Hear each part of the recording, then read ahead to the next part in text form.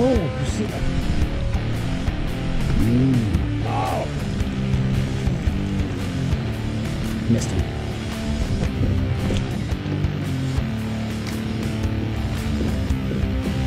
Perfect cast.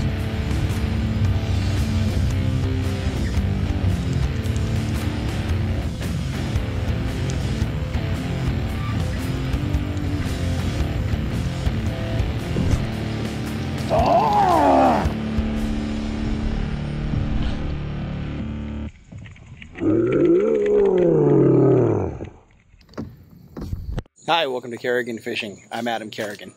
I won't lie to you, friends and family. For about the last 2 weeks, I've been in something of a slump. Lots of different things are going wrong. Some of them I can control, some of them I definitely can't. And when I'm in a slump, I've got a certain process that I use. Now, what this process involves is breaking down fishing into 3 distinct components. The first component are your tools. That could be anything. That could be your lures, your rods, your reels, your covers, your fish slippers, your boat, right? Anything or everything that you would use to, get out there and catch fish. The second component are your choices. We all have things that work for us. We all have things that don't work for us. Your choices, the things that you do, the way that you decide you're going to make use of these tools. That's the second component. The third component is execution. Do you have the ability to consistently effectuate your choices? Now that we've defined the 3 components, what's the system? Well, it's like this. When you're out fishing, you can't control whether or not the fish are going to bite. You can't control the weather. You can't control the water conditions. Different things that are different from day to day that may work in your favor or they may not. Stop worrying about them. Control the things that you can. One of the things that I do, and this sounds completely silly, but when I'm in a slump, I wash my boat. Why? It's an act of maintenance. And no matter what happens, if I go out and I get skunked, if I go out and I miss 5 hook sets like I did yesterday, something that I controlled improved. Another thing that I'll do is make sure that my equipment is up to snuff. Fresh line on the reel, right? If I have a clip like I'm using here, make sure that that's been retied and it's ready to go.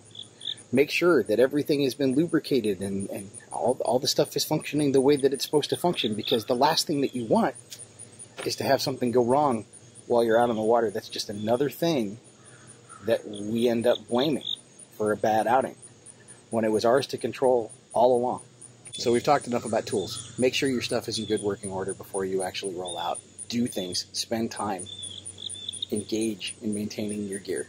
Eliminate that as a possible factor. The next thing, control your choices. I spend time on the water thinking about which presentation is the right presentation, or is the color that I'm throwing the right color? Maybe I need to put a different frog on. No, get that stuff out of your head. You all have certain lures, certain presentations that you're comfortable with. In the interest of working on that third point, the execution phase, what we need to do is restrict the number of choices that we allow ourselves to have. So what I do is I whittle myself down to a handful of lures, and I only allow myself to use those lures, and I learn from whatever they have to teach me. Keep track of your execution of the things that you choose to do. If you go out there and you make a bad cast, say it out loud. That was not what I wanted to do. Make your retrieval and try again. If you make a perfect cast, say it out loud. That was perfect. That's exactly where I want to be. Give yourself those auditory cues so that you can kind of maintain a mental inventory of what you're executing well and what you're not. So even if I go out tonight and I throw my selection of 4 lures and I get skunked, what are the positive things that I get to take away from it?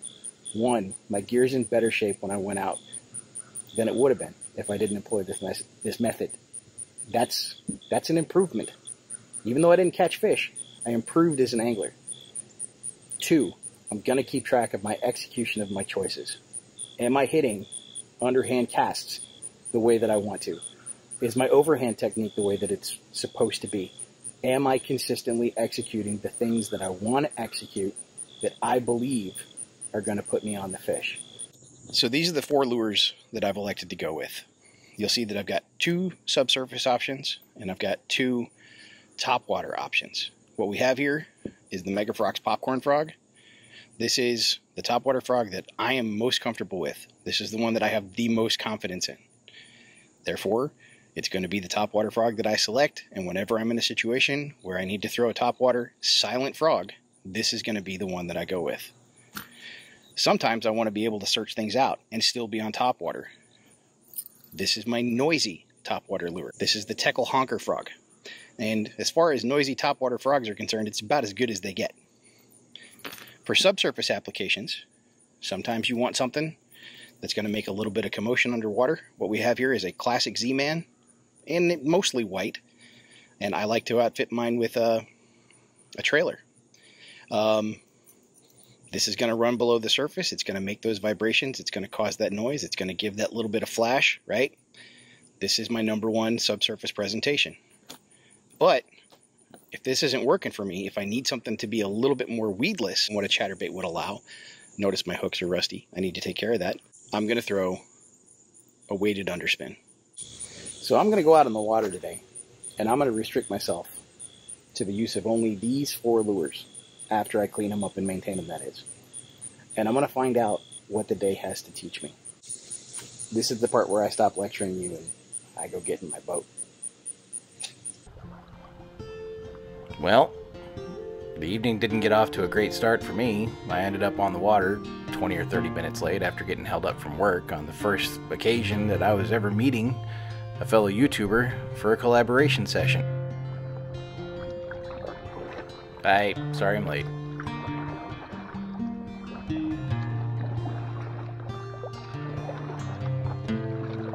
Setting the world on fire yet?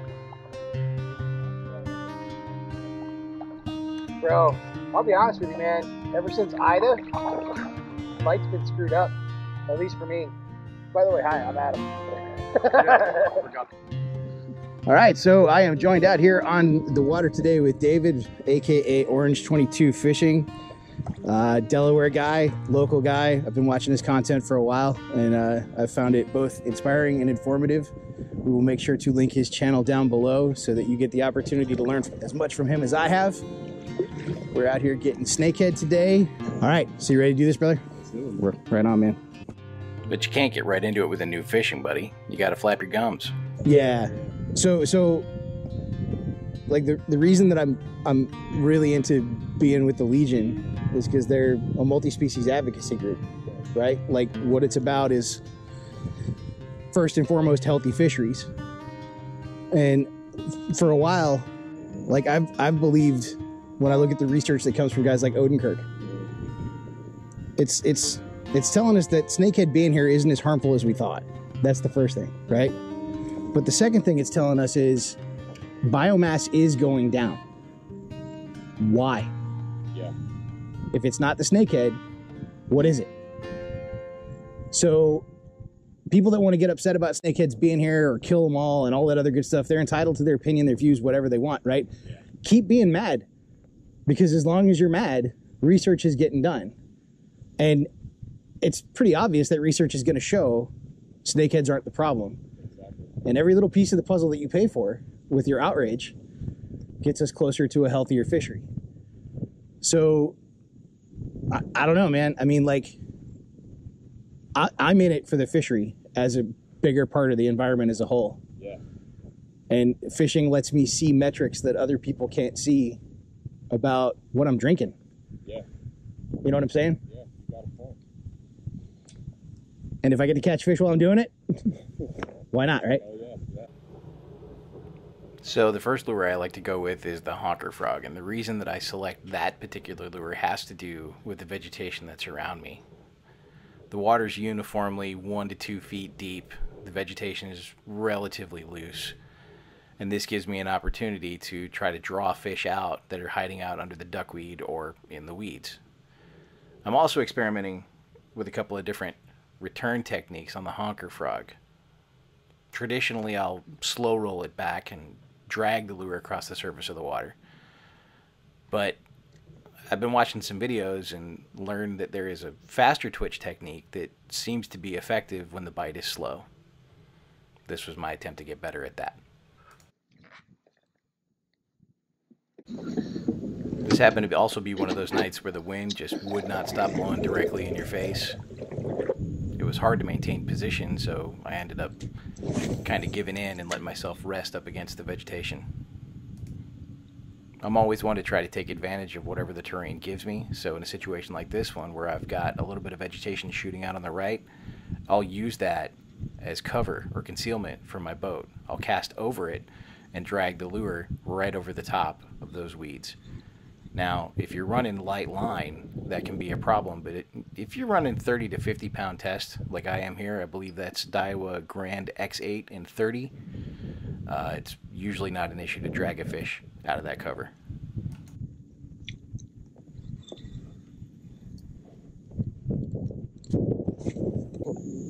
I do believe that is sufficient time experimenting with the honker frog. I have moved one fish, but no bites.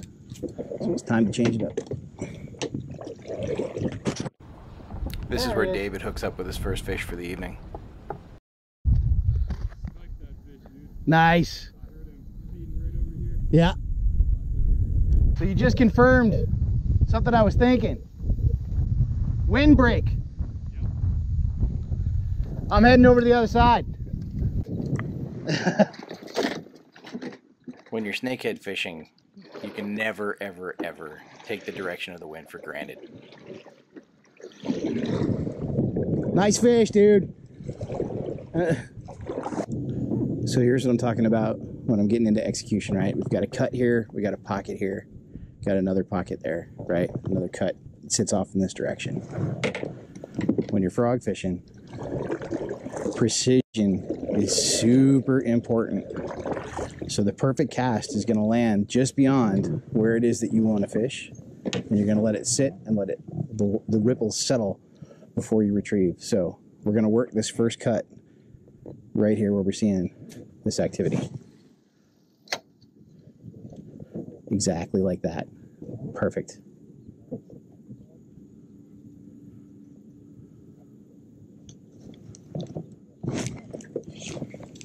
Okay, missed it.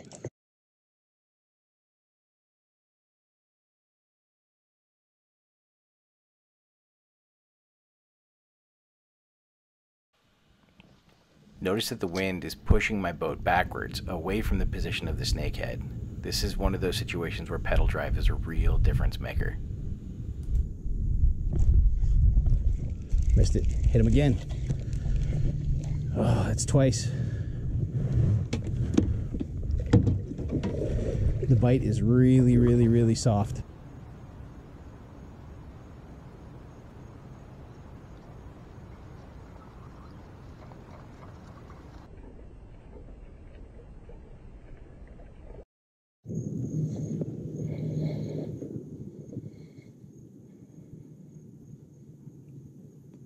Boss has got one over here.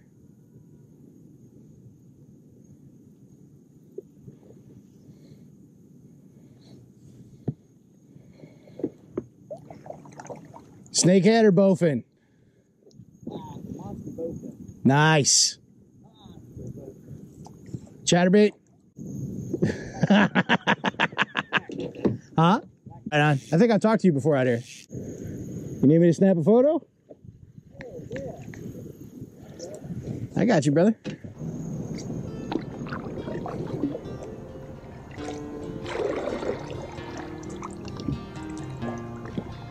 Look at that.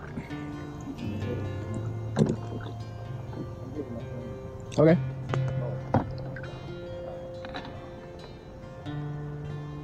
Yeah, now I'm too close. It's not a good month, September there. I don't know what, 6 and change? Go, right? We've got a snakehead 14.5 pounds. I got to spend the rest of my session listening to his stories. I hear you. I hear you. I don't mind. Respect your elder fisherman. One day it's going to be you. And, you know, I got to be honest. You know, even though the skunk continues. It was a pretty doggone good night.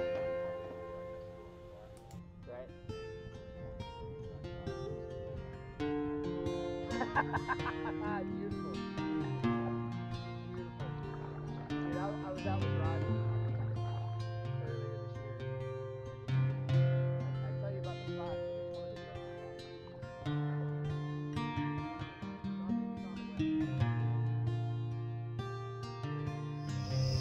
Well, friends and family, we fished until the last bell, and unfortunately tonight we were not able to hook into any fish, but that does not mean that it was a bad night. We made a new friend out on the water, and David over at Orange 22. We improved the state of our gear. We executed a bunch of really good casts. So you take the positive and you move on from there. We'll be back out again soon, and when we do, we'll be in a better position than we were when we went out today. So thanks for watching the video. Again, if you haven't already liked and subscribed, go ahead and knock that out now for always improving. And remember, it's never too late to care again.